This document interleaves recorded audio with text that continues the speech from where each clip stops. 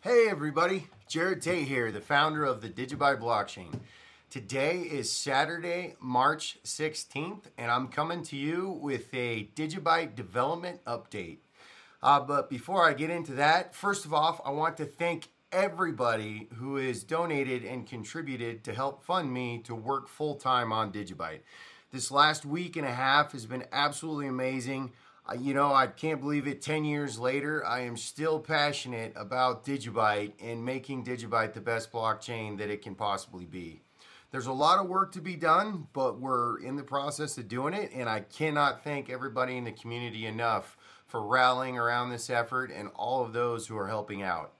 You are amazing. DigiByte is all about the community, and once again, I can't thank you enough. So if you're new to DigiByte, I decided that all the videos that I put out over the years, I should start doing a quick intro to DigiByte on every video. So what is DigiByte? DigiByte simply is a 10-year-old, it's over 10 years old now, decentralized blockchain. And what do I mean by that? Well, there is no central company. There is no employees, there is no group, there is no massive centralized pre-mine. Myself as the sole founder, every DigiByte I have, I either worked for, I either bought, or I mined myself. And to be honest, I don't have that much these days.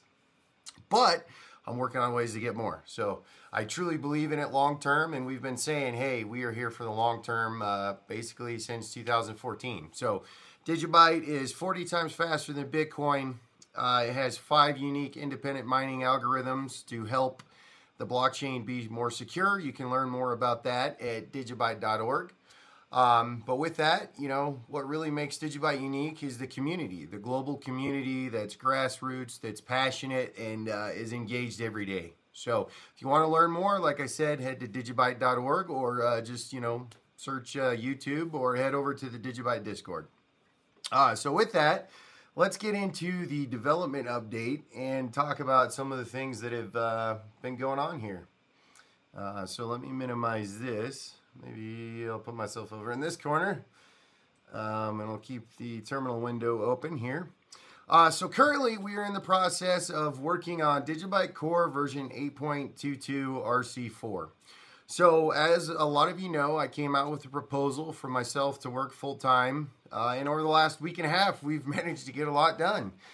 In fact, we've managed to make sure all 470 unit tests, which unit tests are the C++ tests, are working. We've got make check working, which is what this process here. So after you compile the wallet, you can run a quick make check.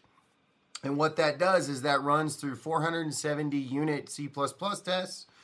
Then it goes and runs through GUI tests, and then it runs through a series of wallet tests.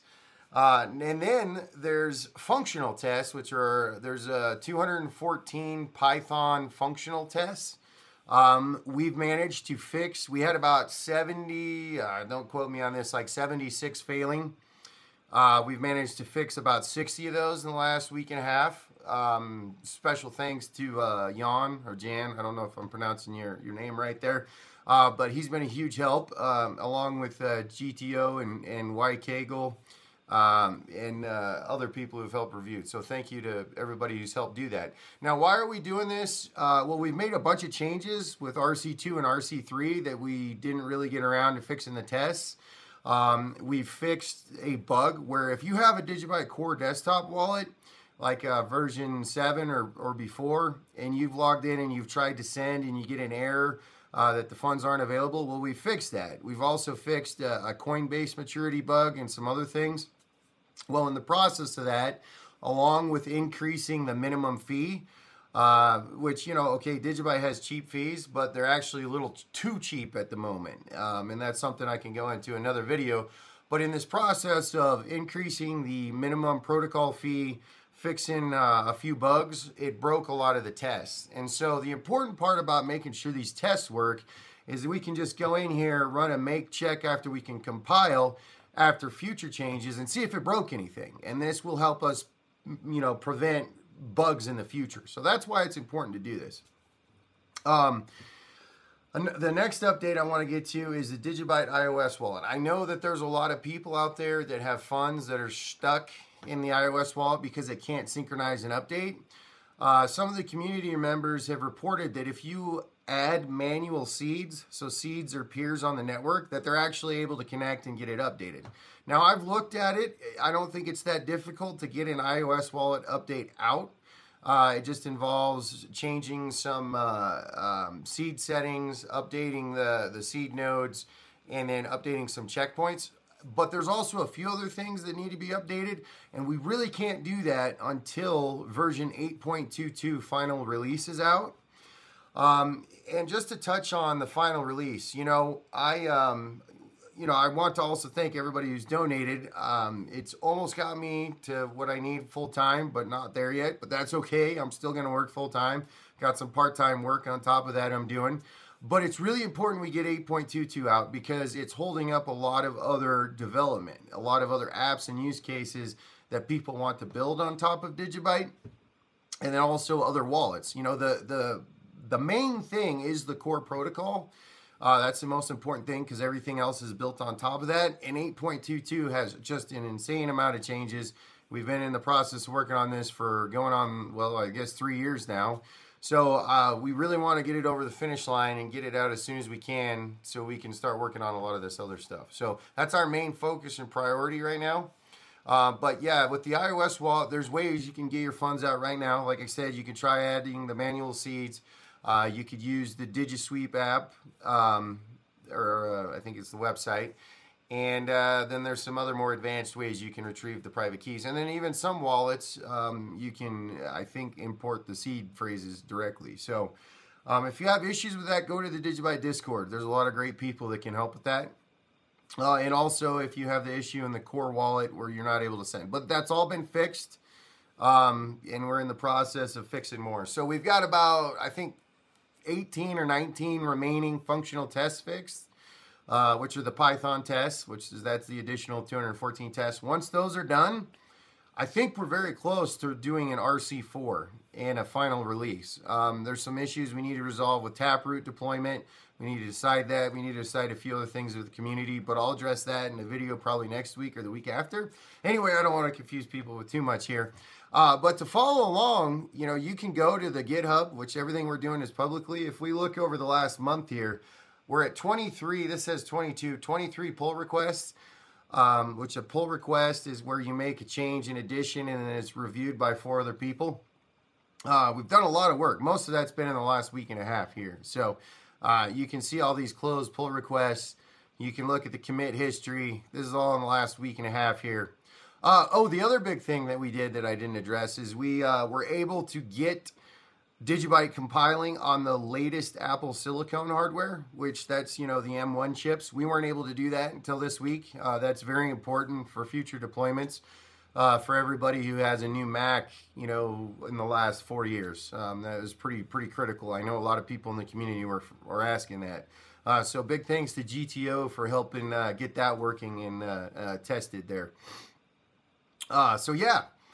With that, I want to keep this video as short as I can, so I promised a current status update on the protocol itself. So this is the app that I've been working on for a year that I'm running here locally. So a few stats.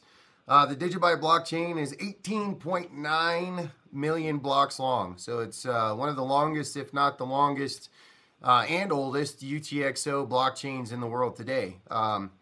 We're about to hit 19 million, so it's a huge chain. With that, there's been 46.4 million transactions that have ever occurred on the DigiByte blockchain. Total size on disk is about 30 gigabytes, and current block reward is 355 digibytes. If we go look at downloads, the main production version that's out there right now is 7.17.3. We've had about almost 200 people test the latest RC3 desktop wallet. RC2 is 505. That's a lot of testers, so thank you to everybody who's helped test that. And then we've got about 53,000 downloads with the last major version that we had out, which was, 2 years ago, 3 years ago? Recent 50 blocks, so as you can see, each algo should get about 20 blocks of the 5 mining algorithms. This is only going back 51 blocks. So you need about 500 or 1,000 to really get a feel, but it's working as it should. Here's the real-time difficulty adjustment chart. That's one of the things that makes DigiByte unique is every block with every algo has a real-time adjustment to help prevent attacks. That's working as it should. So with that, like I said, I want to keep this short and concise. I want to try and do these every week as long as I'm taking funding from the community to work full-time on development.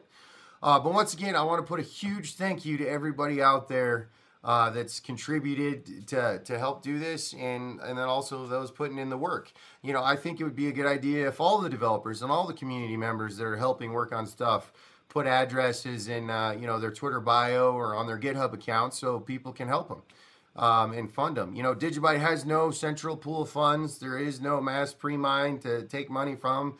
And, you know, we rely on the community to get stuff done. So obviously people, you know, we still have to eat and put a roof over our heads. But I think a lot of us are passionate about it, and that's what brings us together. So with that, to conclude, you know, I had some people ask me saying they didn't want to contribute DigiByte directly, which that's my DigiByte address that ends in JT. But I've also got my PayPal and my Zelle set up. It's jared@jaredtate.com. And I also finally set up a Venmo, which I've never used. It's @JaredCTate, which is just like my Twitter handle. So with that, you know, thank you once again, and stay tuned till next week for the next update. So thank you, everybody. Cheers.